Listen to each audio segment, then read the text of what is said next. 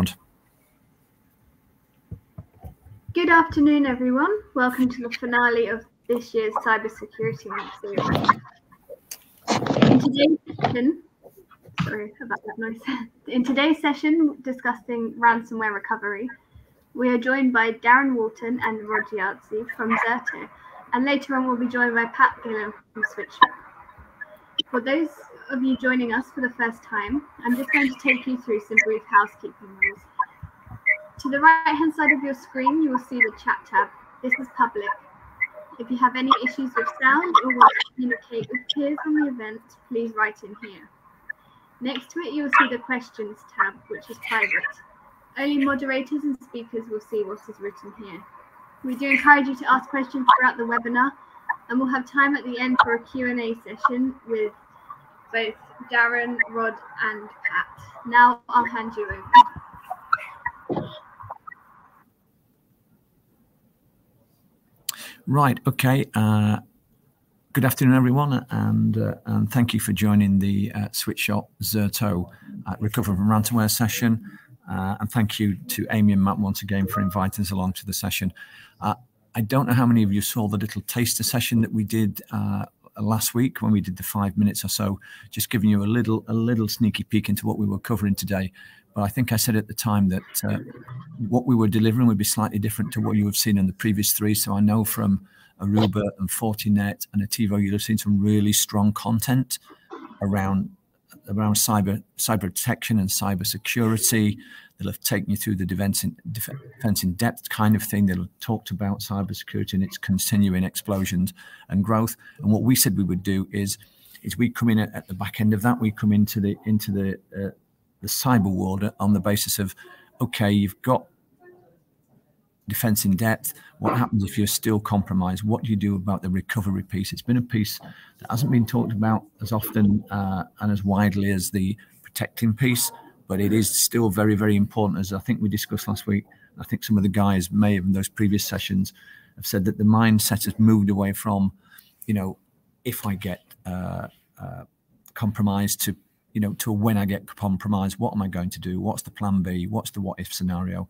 And that's what we're going to cover today. So I'm just going to go on to, I think the next slide's agenda, I think, Ron, isn't it? Yeah, there you go. Yeah, so we'll talk a little about the landscape. Again, the guys in the other sessions will have gone into this in far more depth. I mean, we all know the issue, so we're not going to go overboard with that.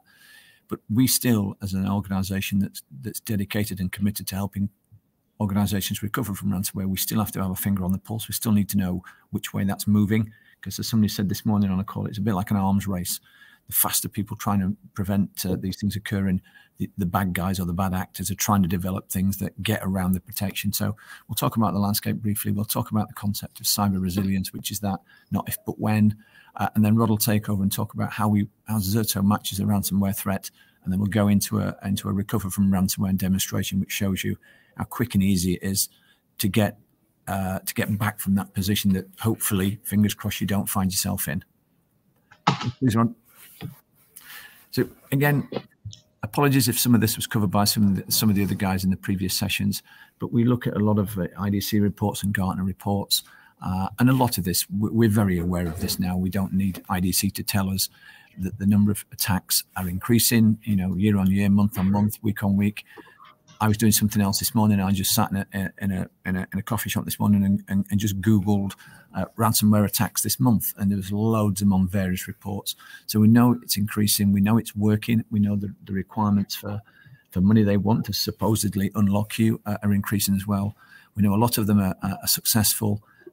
And the key thing, I guess, is you've got data corruption or loss and downtime, and those are the real cramps that really impact a business. So that's just to set the scene that Zerto do track this because we're obviously trying to help you recover from these occurrences.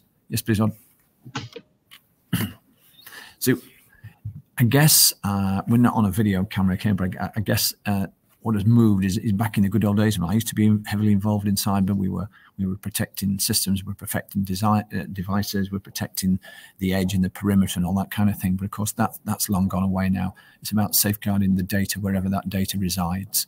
So the right data available to the right people, you've got confidence in the data, and that's how the game's kind of moved on in the last few years. Yes, please, Rod.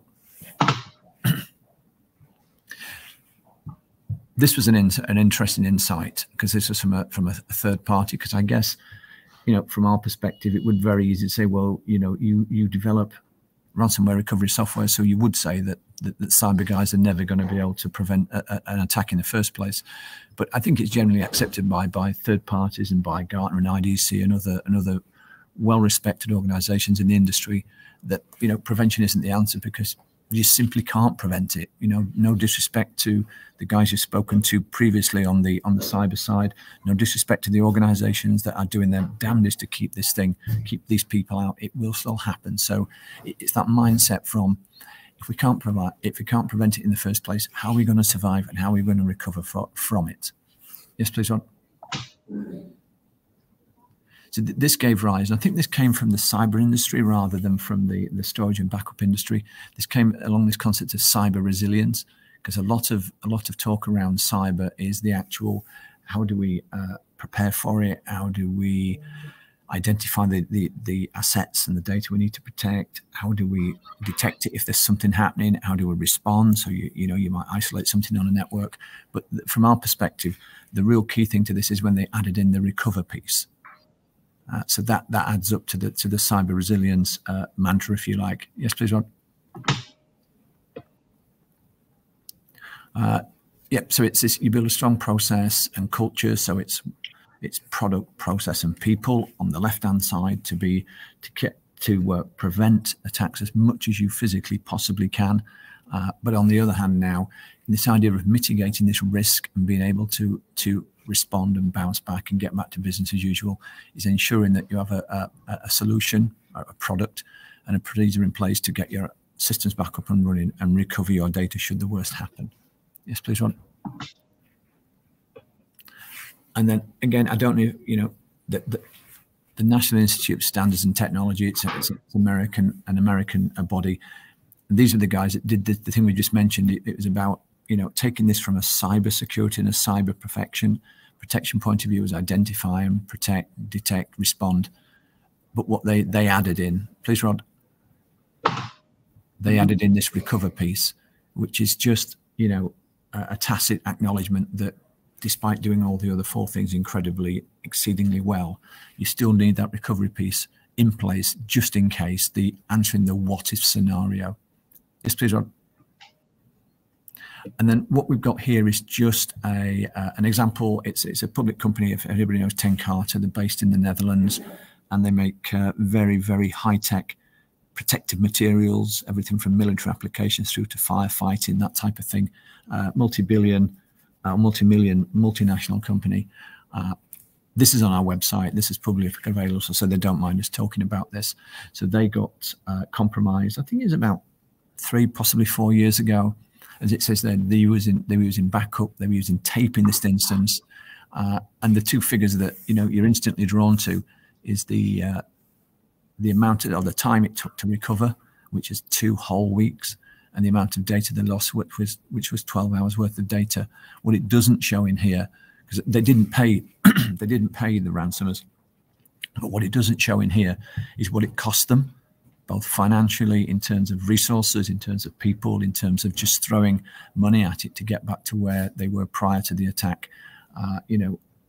So there's a lot of downstream costs involved in this, and it can really catch companies out. And then, as vendors do, of course, we've set that proposition up. So if Rod clicks through once more, we see that the second time they got hit, they were very unfortunate. They got attacked twice.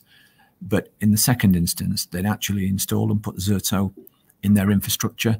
So again, if you just look at the bottom items there, so previously time to recovery 2 weeks, now you can do that in under 10 seconds.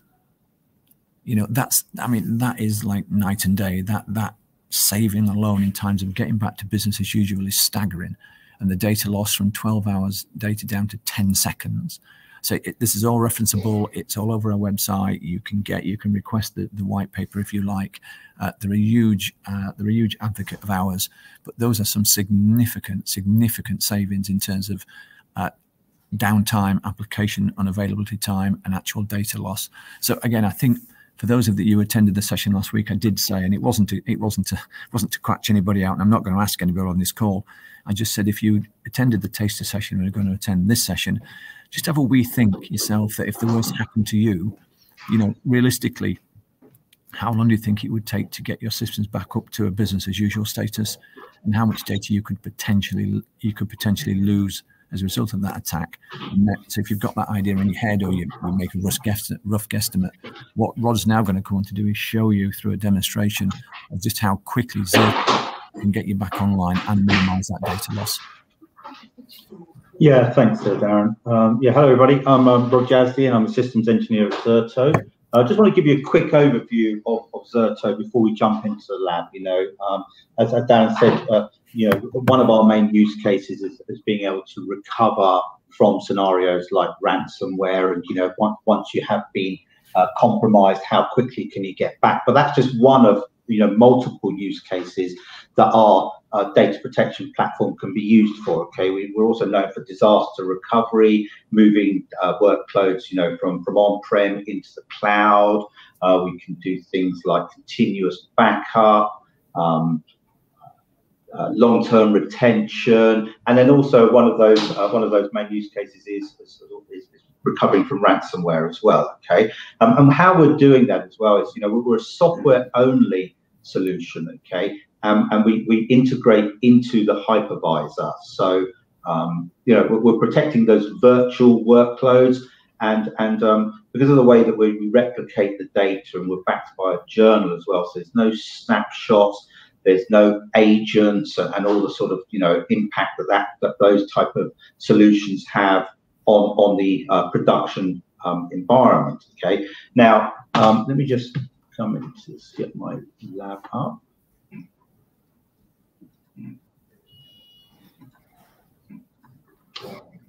Hopefully you can see that. So what we're going to do today is I'm going to simulate a sort of ransomware attack. Okay, we just encrypt some files on a file server that's being currently protected by Zerto. Okay, and then I'm going to show you how easy it is to then be able to go and recover those files and folders from that journal from seconds before they were encrypted, rather than having to go to like last night's backup and potentially having all that data loss. Okay, so this is the Zerto interface. When you log in, it's going to give you an overview of your environment, what you're protecting, your average RPO for the various sites and so on. And then, when we protect virtual machines, we put them into what we call a protection group. And this is the protection groups here. Okay, now for this example, I've got a file server that is being protected by Zerto. There's a bunch of my files that I've been working on during the day, and by mistake, I've clicked on something that I shouldn't have clicked on. Okay, and for all intents and purposes here, we've encrypted my data. Okay, and these files are now useless to me. Okay, we know roughly this happened at 3:46, so I can then go to the Zerto interface. Okay, and we can look at a couple of options of how I'm going to recover that data. And the first way I'm going to show you is by just doing a file level restore. Okay, so this is the VPG that has that file server in it. I'm going to select it. I'm going to restore. I want to restore files. Okay, I'm just going to find my server from the list, which is this one here. Go next. I'm now presented with all the checkpoints and options from inside that journal. Okay, and they're all roughly a few seconds apart. And what I'm looking for is one that's roughly just before 3:46. So we'll take this one here. You can start the mount. Now, if what's going to happen now is in the background, we're going to mount that journal directly onto one of our appliances, and then I can browse that folder. We'll just wait for a few seconds. You can see we have a running task here that's looking to browse it.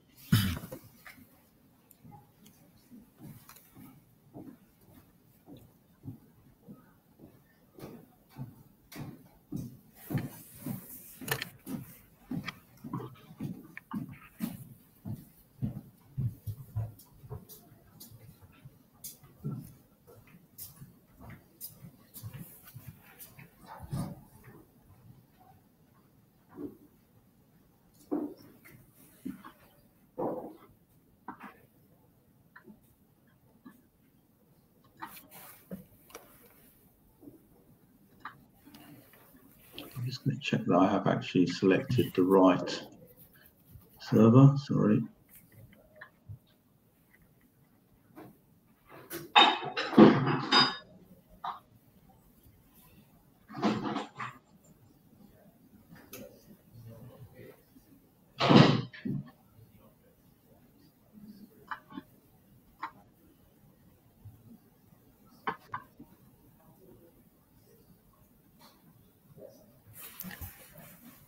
And I appreciate while Rod's doing this, it's not exactly a spectator sport watching this demonstration happen. But what you can see from this, it's just Rod. It's just one person, one interface, using a few very simple clicks and mouse clicks, rather than needing, you know, a 3-inch thick run book, 6 or 7 different people from 6 or 7 different departments or disciplines, all having to put the plan together to make it work. This can be done very quickly, very easily by one individual. Which again just shortens that time from the incident occurring to you being back to where you were previously.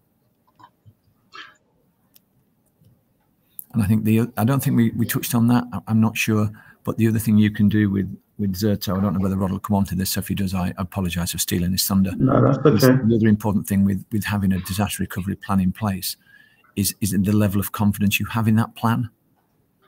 We've seen it in the past where the plan was done. It was a beautifully crafted plan. It might have been done a couple of 3 years ago. But, you know, has it been tested recently? Has it been tested vigorously? Has it been tested in the face of any changes to the infrastructure? And people testing those DR plans, it can be a real ordeal. It tends to be very manual. It tends to require a lot of man hours effectively. And sometimes the results can be reasonably inconclusive. But if you work in environments where there's compliance issues or there's regulatory issues, and you need to be able to test your DR plan and prove to an auditor that you can pass that, Zerto has a really powerful disaster recovery testing facility in the product as standard. So you can test a VM, an application, a network, a site at any time you like. There's no impact on production whatsoever. And it trots out a very nice report at the end that you can deliver. Some of our clients in health, for example, deliver that report directly to the auditor to prove that they've got a DR plan, they've tested it, and it passed the test.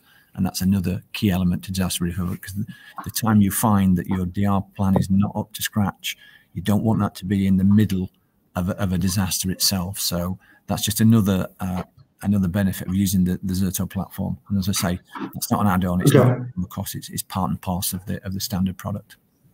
Okay, so yeah, thanks, Darren. So that's now the journal has been mounted, okay, and I can now browse the journal, okay, and I can go to my file share, and now I can see that my data sheets and the documents are back, you know, as before they have been encrypted, okay. So to save on time, I'm just going to select a couple of them, but you know, I could just as easily select the whole file, and then I have a couple of options, okay. I can either download those files to a zip file to then be able to go in and cleanse them, validate that we removed the malware and stuff before I then move it back to a location for the user, or as in this instance, I'm just going to restore those directly back to the source location. Okay, by that I give an account that has admin rights to the source VM to be able to restore those, and I hit the restore button. Okay, and now what's going to happen is Zerto is going to start to recover, and as we can see, there is already a Zerto restore folder that's been created, and in a few seconds those files are going to start reappearing back into my server. Okay, and this is literally a few seconds before I clicked on that file and encrypted my data. So there's not huge amounts of data loss. Okay, so as we can see, there's a running task here in the background, and it's just going to go in and start pulling those files out and putting them back onto the server for me. We'll just give that a few seconds and they'll start to appear. Now that is one way of, you know, being able to recover, let's say, file level recovery, okay? But it's also very similar if the whole virtual machine has been encrypted, okay? And then, you know, what we can then do what we call an instant VM restore, again, from that journal. So it's a matter of, you know, selecting that restore option down here again. Instead of doing a file, I want to restore a VM. I would go and find the virtual machine, select the point in time from the journal that I wish to recover from, and then we can instantly restore that VM back to the production environment. Okay, we can even do things like give it a new IP address or put it into a different network. We can assign a new MAC address. If those are all, you know, possibilities and options that you can predefine as we're recovering. Now, as you can see, these files are already now starting to reappear back in. And that whole process has taken me a few minutes, you know, from when I first clicked on the files and encrypted them to actually being able to get them back into my environment without having to go to like last night's backups and so on. Okay, once I'm happy that those files are cleansed, you know, and we've got rid of the issue, I can, you know, select them all, and I put them back into the location, and, you know, clean up the stuff, clean up my the other files and so on. So that's one way of doing it. And as I said, once that's done, I would come in here and I basically just stop the mount of the journal. So we can stop that. And we're going to unmount it. And I'll just quickly show you the options for doing an instant VM restore. That takes a little bit longer to restore, so we won't go all the way through it, but I'll just show you the options. So I'd go here. I'm going to select that I want to restore a VM. Again, I find the virtual machine from the VPG, which is this one here. Next, I'm presented with all the checkpoints, all those checkpoints, which are literally seconds apart from each other. I would go and find one that was timestamped before the incident happened. So we know it was around 3:46. So I could come down here. There's 3:45 will do. There's a few seconds before, 30 seconds before. The next, I now have the ability to, you know, I can rename that machine if I want. I can put it onto a different data store. We have a commit policy. Let me just set that to none, because that means the commit policy means that, you know, I've still got the option to be able to roll back. If I've selected the wrong checkpoint, I recover the machine, it's not quite right, I can roll it back. I can come back in here. I can select a different point in time until I'm happy that I've got, you know, past the issue. Okay. I do want to shut down the source virtual machine. And also, you know, if I wanted to put it into a different network, I could select different networks from in here. I can assign a new MAC address. I can either give it the same IP address, or I can do a static IP address. For this purposes, I'll do as the same IP address. We won't worry about a MAC address. Hit done, and then we go next, and we start the instant VM restore. And if I go and have a look at my hypervisor,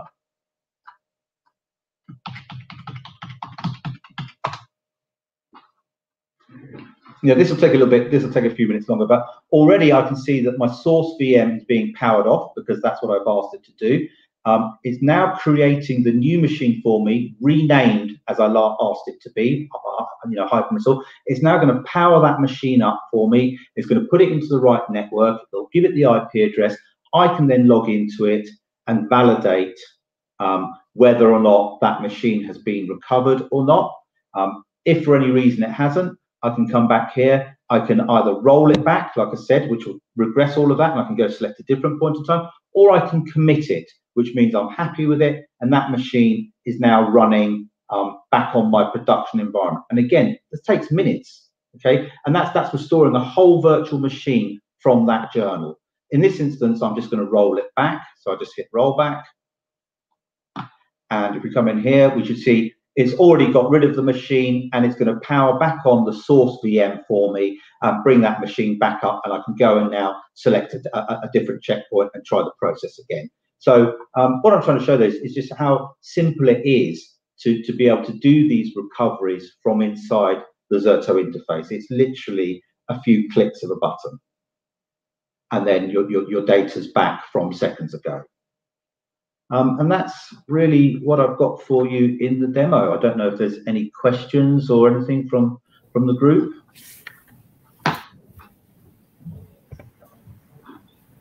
Hi, everyone. Yeah, I think there are a few questions here. The first one, we'll go for this one. What are the recovery options? Okay, So the recovery options, again, I mean, what I've just shown you there is being able to recover from ransomware and what we call having a local journal and local recovery. But as I said, we also have multiple use cases where we can have disaster recovery, where you can have remote journals. So we can then start spinning up virtual machines, you know, on a different data center or in the cloud, okay, depending if you've had a full outage on your production data center, okay. We support things like one-to-many and bi-directional replication and reverse replication for those. So depending on where your workloads are and where you're trying to protect them to, it's all managed from inside our interface. Fantastic, Rod. There's a question in here as well for you. Now, do you have any embedded detection or prevention measures built into the platform in itself? And if so, what are those features? What do they look like? Right. Yeah. So as Darren alluded to at the start of the thing, we're not really a prevention detection system. Okay. We're about, you know, there are other tools out on the market that are specifically designed for that. And it's all part of, you know, that toolbox and the different tools that you have in that to be able to protect yourself from these type of outages and disasters, right? So Zerto is more about that recovery. You know, once you have been compromised, you know, how do we get our data back? Can we recover it to a different location, maybe into a staging area to be able to cleanse the data before it's moved back to production? And that's what Zerto is all about. Yeah, indeed. So or even being able to look at the actual environment that was potentially compromised whilst recovering that data and getting it pre-staged and ready to go again. So understood. Exactly. The next question is, does Zerto support cloud storage options such as SharePoint and OneDrive? Right. At the moment, Zerto, you know, our main product, which I'm showing you here, is all about virtualized environments. Okay, so on-premise, in the cloud, running on a virtual machine. Things like SharePoint Online or SaaS-based applications, they're not protected by our main product, but we do have a separate product called Zerto Backup for SaaS, which is for backing up and protecting those type of workloads. Thanks for the answer. Next follow-up question is, what protection do you have from someone, interestingly, who may try to delete backups from Zerto itself? So, for example, a user who has a compromised account within Zerto. Okay, yeah. So we have the ability of, as well with version 9 of our software, is to we support immutable copies of the data that can be sent to AWS S3 immutable storage using object lock. Okay, that way, once that data has been sent there and sitting there, it cannot be overwritten, it cannot be deleted.